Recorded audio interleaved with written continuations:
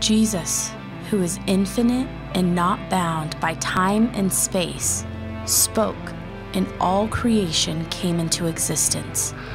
The pinnacle of his creation was humanity, us, you and me. Before it all began, Jesus made a choice, a decision to take on human form and come to earth. He became just like one of us.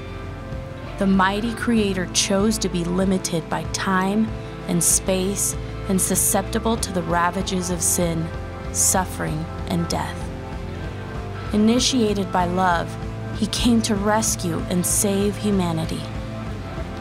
Join us as we begin a new series looking at the life of Jesus through the eyes of one of his closest friends and study the Gospel of John.